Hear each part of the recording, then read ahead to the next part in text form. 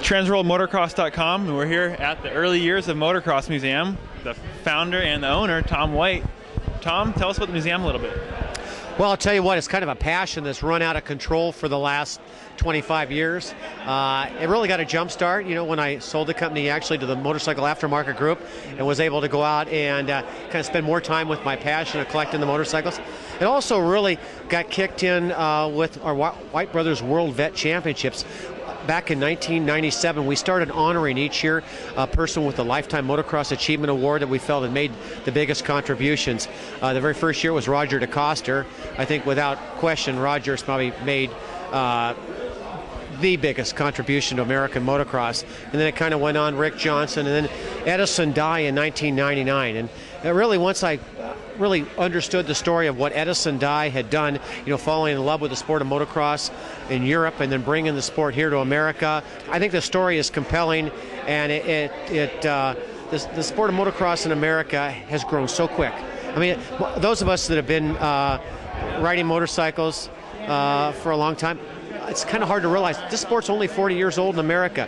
And so my museum is about telling the story about that. Now, with all these bikes here, almost 100 bikes, a million photos, all the cool aftermarket accessories, hats, t-shirts, everything, what's your favorite piece in this entire museum, Tom?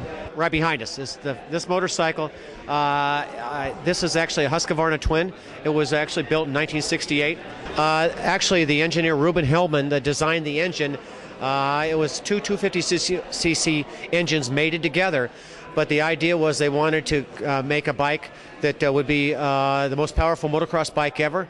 But actually, I think it was better suited for Baja. And Edison Dye, as passionate as he was about motocross, he wanted to win the Baja 1000. So he convinced Husqvarna to build this bike. This is the third one that they actually built, and the only one that was really built as a production prototype. And they brought it over here to contest the Baja 1000. The bike won. J.N. Roberts and Gunnar Nielsen were the pilots, and they actually won that race with it. But this bike, it's just so rare. I mean, there's only 3 in the world. In my opinion, it may be the most valuable dirt bike on the planet. Now, beyond the beautiful museum and everything, you're also here to help out some other people. Tell us a little bit about that. Well, unfortunately, the White family suffered a major tragedy. Garth, you knew my son Brad, oh, yeah. And back we raced together. Yeah, you did. I know. Back in 1997, he was 18 years old, and he just moved up to intermediate class. He was just getting where he could beat the old man, which absolutely drove me crazy. Tough, yeah. And he was up at a building that I had quite a few of these older bikes stored in. Got on this XR75 mini bike that he had ridden many, many times, and went behind a building. I think he was trying to adjust the carburetor on the thing, and the people had put up a chain. He didn't see the chain, and the chain caught him and crushed his windpipe and larynx. And the long and the short of it, he had a severe brain injury from lack of oxygen, and changed our lives. So we've really found a lot of support and help from High Hopes Head Injury Center. They're in Tustin, and they help out about 60 adults now with their head injuries, and it's kind of their school, their work, and all. And the goal is to make every patient be everything they can be. Some won't get out of a wheelchair like my son. Others can really return to a fairly normal life.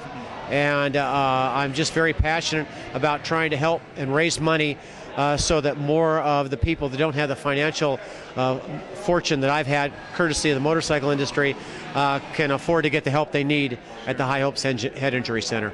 Well, thanks a lot, Tom. We really appreciate it, and good luck to you. Thank you very much, Garth.